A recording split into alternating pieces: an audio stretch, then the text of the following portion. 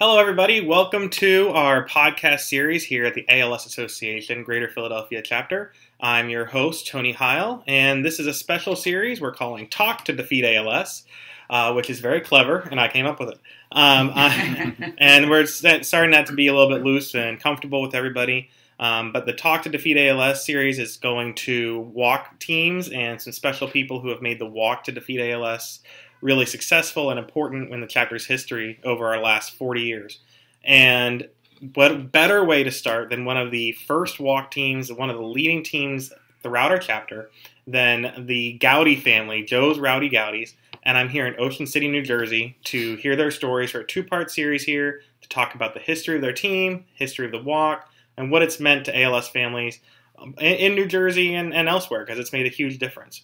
So before we get started, just to let you know, you can sign up for this year's Ocean City Walk to Defeat ALS at www.oceancitywalktodefeatals.org. Of course, follow us on Facebook and Instagram and Twitter and everything, all at ALS Philadelphia. Subscribe to us on iTunes and comment and share this as well. With that very short introduction out of the way, it's time for all of you, because we have a big audience here, to introduce yourselves. I'm going to start to my left, because you got a hand up. I'm Debbie Eberly, and I was glad to be there for the first walk in 2002. And before we go, Debbie, it was your mom that had ALS, right? Yes, my mom. Right. I'm Sam Eberly, and I am the daughter of Debbie Eberly and the granddaughter of Joe Goudie. Yep. Well, I'm the, I guess I would have to say the originator of this walk back in 2000 before.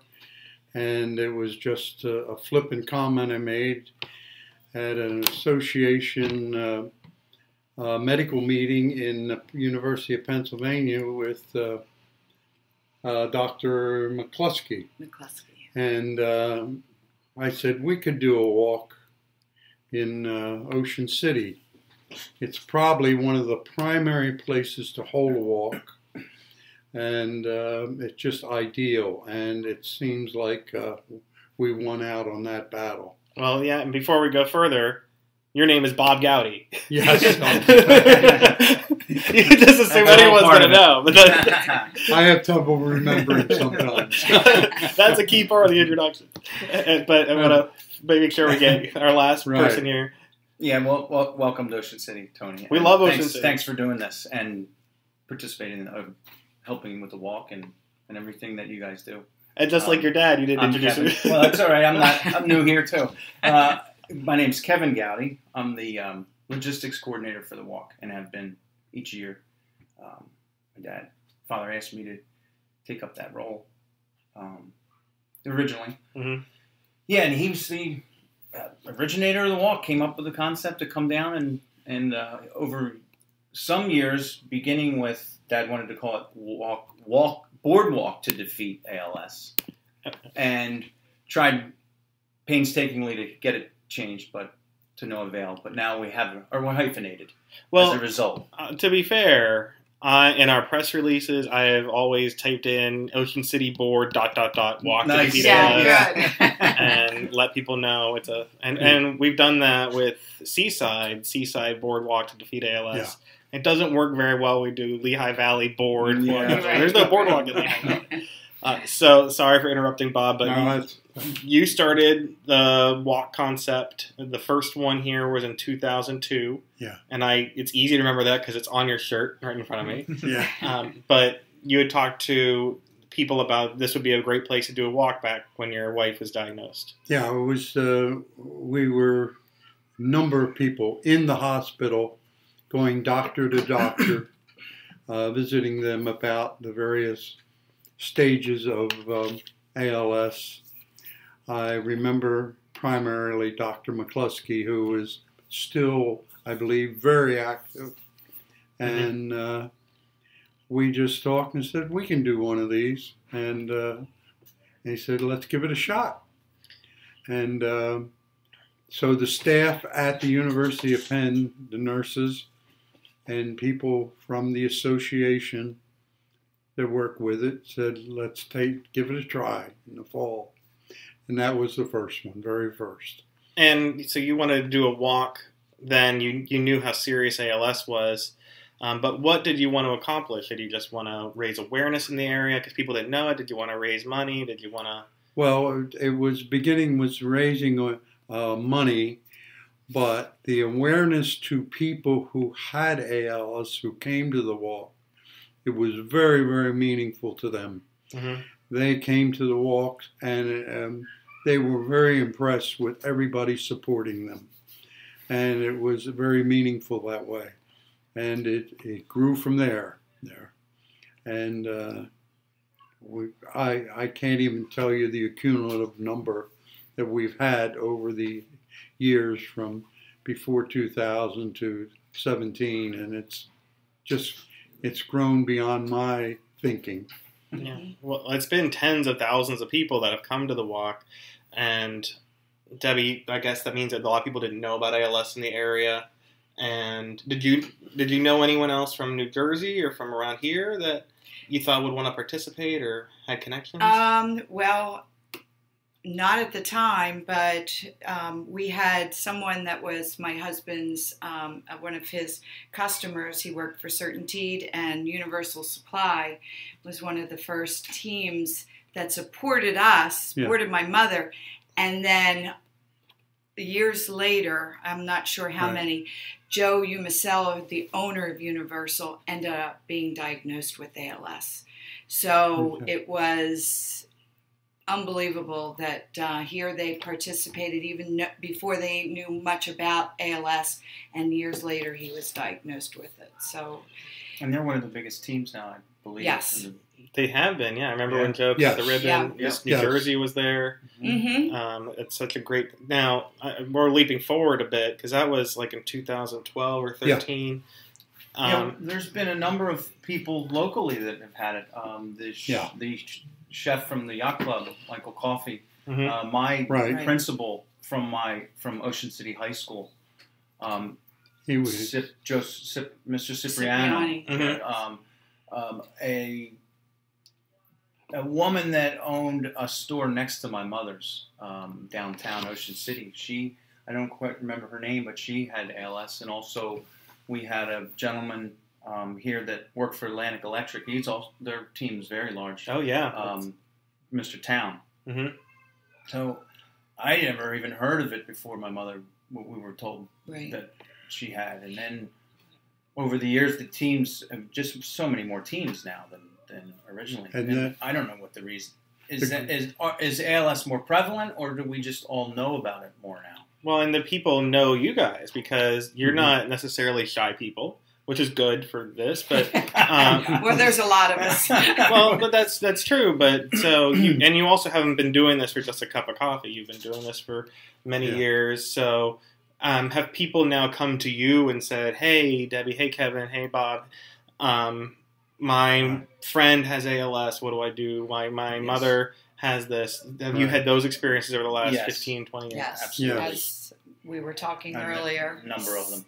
Sam's roommate from college, they go to Penn State, and her father was diagnosed a few years ago with ALS. And we think they're going to be able to participate this year.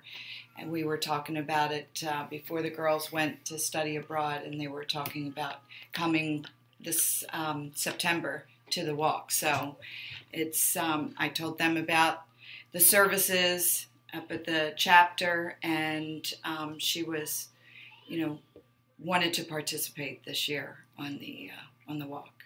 So Sam, because now you get a chance to talk. Yeah. You have someone like Debbie was just saying, told you about an ALS diagnosis. What goes through your mind? Because there's one thing where you know how terrible it is, but also, hey, I can help.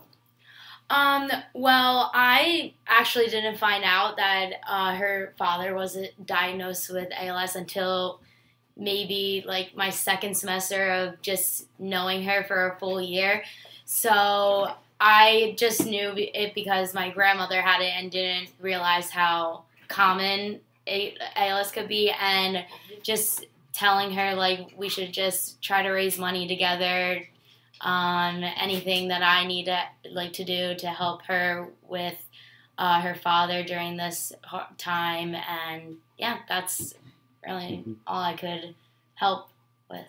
And for you, as someone in college, but also all of you guys, when you now hear somebody that has ALS, is your instinct like, hey, there's something you can get? Like, you can get speech technology, you can get wheelchairs. Like, I know people have moved to this region because our chapter has a lot of services. Is that something where you guys have all been able to help? I immediately refer them to you guys. Yeah.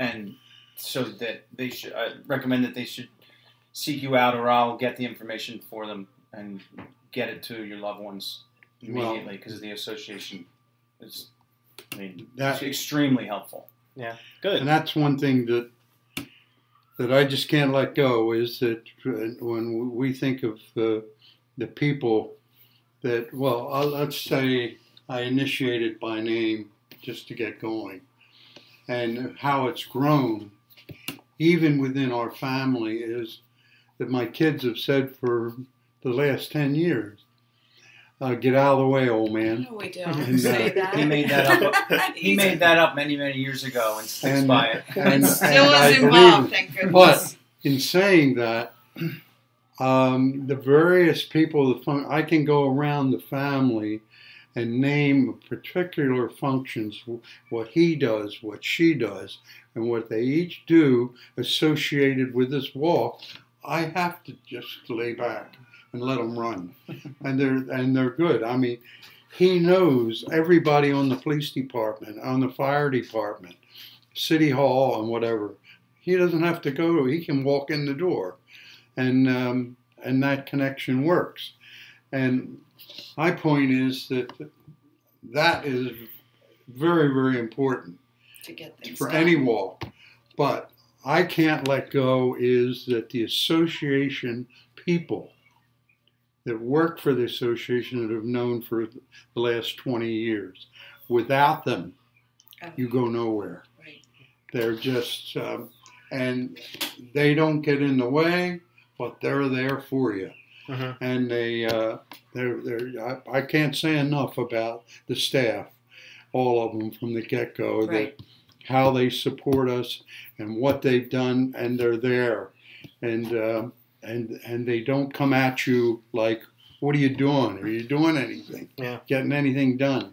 They're there to support, and it's very, very meaningful. Well, speaking of support, I think you're talking about how your family all has roles in the walk, and no other walk that I know of has that component where you have such a large family that's all had their own roles in making that event successful. But is that how you guys reacted when your mom had ALS? Was it a team effort? Because you didn't know what ALS was, so you didn't like, oh, well, mom has ALS, I better go play quarterback, and I better play wide receiver. No, and preseason started out, so I had to put it. They drifted to their PowerPoint. Mm-hmm. We didn't do anything by design, naming jobs, but he focused where he could do the most, and Deb the same thing. And then they have Certainty Corporation. You mentioned. Yes. But when with your mom with the diagnosis, did you guys? Because you were a lot younger, because this was a long time ago. Yeah. So you were probably, Kevin, like 7, 8 years old. A little more. No, he was older. but you guys were still like young That's young me. adults. That was Yeah, me. well, I was 6 or 7. That was me. Yeah, he does look really young. We tried to be just supportive. There wasn't. I mean, what can we do? Right, because you didn't know what support you would need at that time, right? Dad was Just she had two nursing shifts, and then Dad was the caregiver, and Right. it was absolutely brutal on him. Yeah, and We tried to be around and as much be as loving. we could, and well, comforting. I mean, one, her husband and the wife, they work with the grocery. Are you talking about ShopRite? shop right. Yeah, ShopRite. and certainty. And well, they're involved. Okay. Well, we'll talk about. We're going to be done with part 1 in a couple minutes. We'll go into ShopRite and their activities soon. I wouldn't be anywhere without all of them. Well, and Tony was focused in 2-part there on first how we rallied around Mom, and then rallied around the walk and the structure. To be honest, not to get away from the first part of that, and Dad picked us out, told us what our roles were going to be, because he's with a lifetime of being an administrator. Sometimes that's good, right? He knows how to do it, yeah. And put everybody to task and let them run. Well, and that's sometimes when whether it's a walk or whether it's a family member, you don't know what to do, right? But you guys have been figuring it out for many years, and we're going to talk more about what the Goudie family's all done and how they've stayed rowdy for the last 15 plus years in part 2, which you'll be able to listen to next week. But I'm not going to leave and come back. Really? So thank you for listening, and make sure to get involved in the walk at www.oceancitywalktodefeatals.org and join the Goudie family and all of our walk teams this September. Thank you, and listen shortly for part 2.